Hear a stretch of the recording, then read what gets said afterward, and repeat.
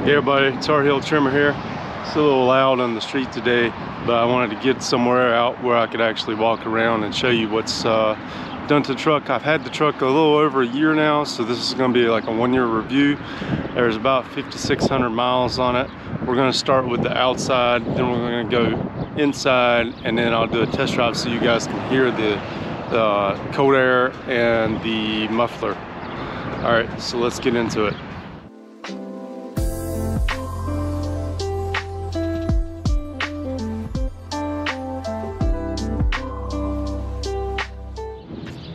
Okay, so if you remember, probably one of the first mods I did was this, these stickers, which they're super thick.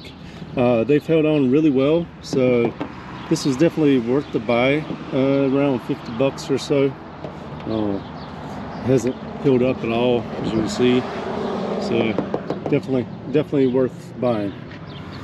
The next one here was this Factor 55. I think I should have went with the round link just because this shackle, I like it, or flipped it over. Maybe I'll flip it over because this shackle kind of gets in the way of the the engagement bar.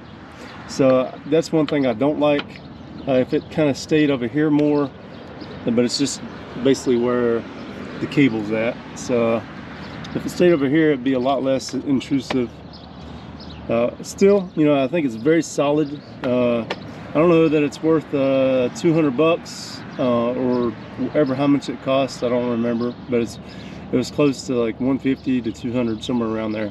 I don't know if it's worth it for that, but I guess, you know, I'm not scared it's gonna, you know, break and leave me hanging.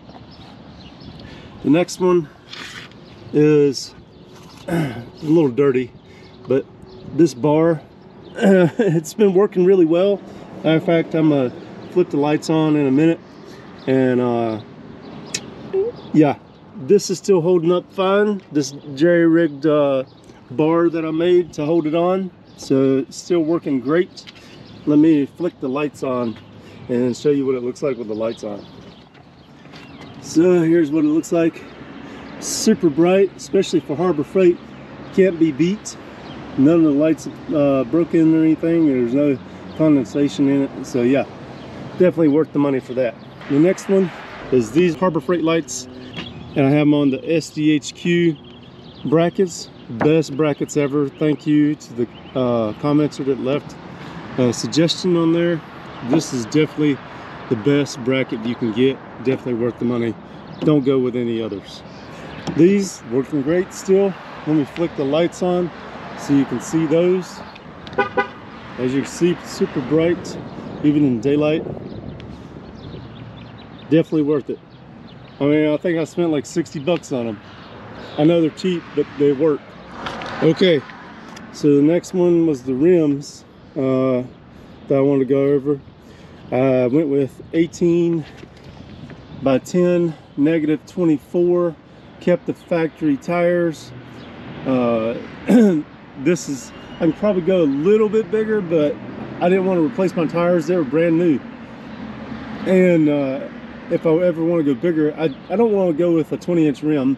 So this is a rim I'll keep. I'll just go with bigger tires and lift if I ever get that far. But I'm happy with these.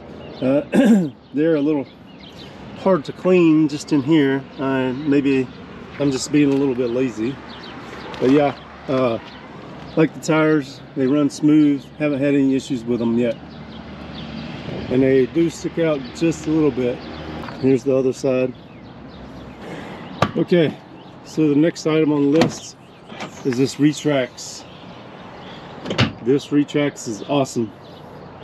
It's not an automatic one.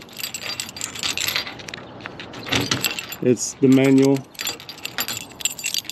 So I got it unlocked now.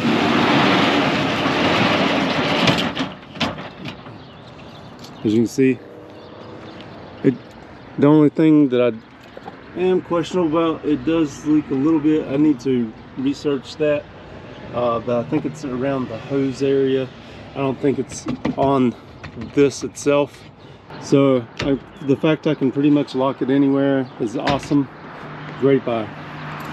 The next one is this DualLiner. So it's a little dirty, but you know, form-fitting, kind of semi-drop-in,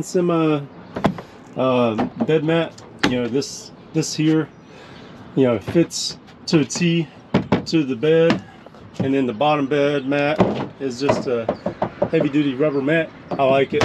You know, I can always remove this if I don't want it anymore. So I think it was around 500 bucks. Definitely good buy for this one too. I'd probably buy one for my next truck just because, you know, I don't have to worry about, you know, the liner, the spraying liner chipping or anything. I know it's got a, you know, lifetime warranty on many of them, but it's just something. This has a lifetime warranty as well. So here's the S&B cold air intake. Great so far. I can definitely tell the difference. A lot more airflow. Seems a lot more pick up and go than with just the normal stock filter. So I don't know.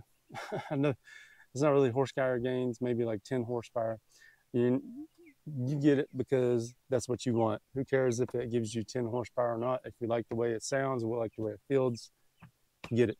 But as far as the different products, I think S&B is a leader among the most, just the way they, you know, create these boxes. I mean, there's a few that do it, but yeah, definitely recommend S&B. I've put them on all my trucks that I've had.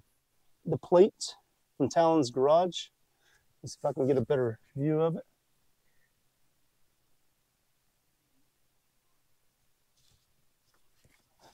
That plate is solid. It's a pain in the ass to change the oil, but I mean, it's a trade-off. Safety and security versus time of effort to change your oil. You ain't gonna change your oil every day, every week.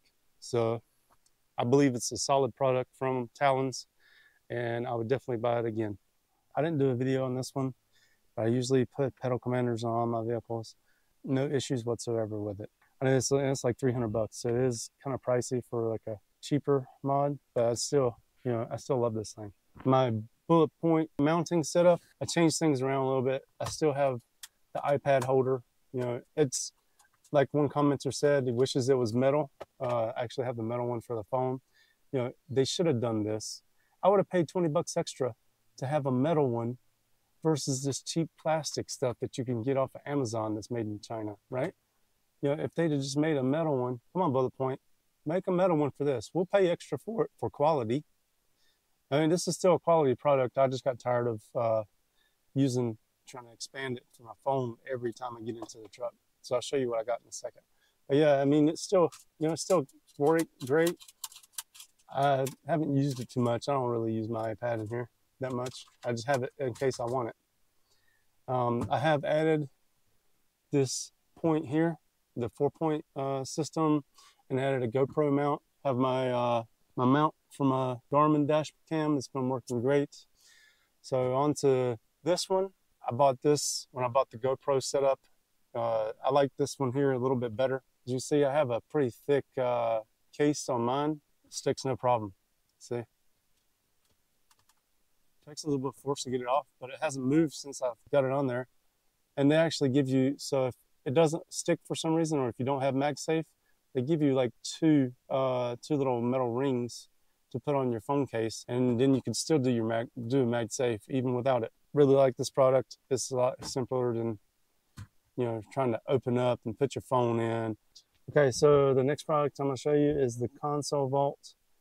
Great product, very solid, vehicle specific. I got the upgraded lock on this. You can spin it around whenever the code isn't right. It'll just keep spinning. And then there's a little lock right there. See? So then you just put your code in and you press the button and you turn it. So that's what I'm gonna do right now. It's very solid construction. I love this thing. I mean, it's definitely worth $300 to throw whatever crap you want to in here. Put your gun, you know, put your documents, your registration, or whatever you want to, and you ain't got to worry about, you know, nobody's going to be able to pry this thing open and get into it. It's going to take them way too long. So yeah, definitely recommend this. If you have, you know, $400 or whatever to spend on something, get this product. Okay, so for the last one on the inside, It's these TuxMat Floor Mats. Overall, they cover great. These clips hold in really well. It covers everything really good. The only gripe I have is these. The tape on these sucks. You know, you see all these are off. I mean, overall it's still sitting there, but as soon as somebody starts opening the door, you know, they start to peel up because it's just a little bit too wide, I believe. If it was a little bit more narrow, kind of went to like here, and just go across, straight across here, you know, I think it would have been better. You know, this is always going to have friction here, so they need to redesign the way they do these, and it goes for pretty much all of those. They suck, man, but they are still kind of sitting where they need to be. As you can see, it covers really well. It goes way up here in the back. Overall product is good, but they need to finalize on the delivery of these. So that's something to think about. I mean, it's still a good product. $200. I still think it covers better than your WeatherTechs or your Huskies, and they're softer. I love the product except for that one gripe with these. Let's take it for a drive so you can kind of hear what it sounds like with the cold air, and kind of gauge like the get up and go of it.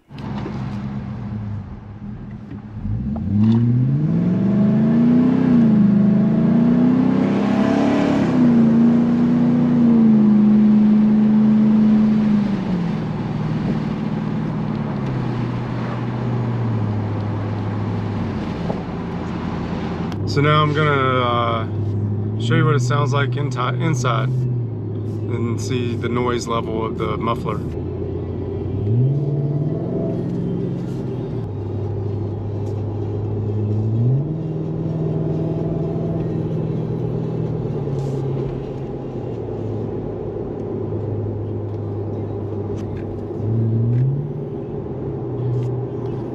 So that's it for today. Just wanted to go a quick overview. As far as the truck is concerned, I have 5,400 miles on it, a little over 5,400. The only one gripe I have is I think between third and fourth gears, it still has like a rough shift. Hopefully I'll get better with time. If it doesn't, I'll just take it in. But yeah, other than that, you know, it has great power.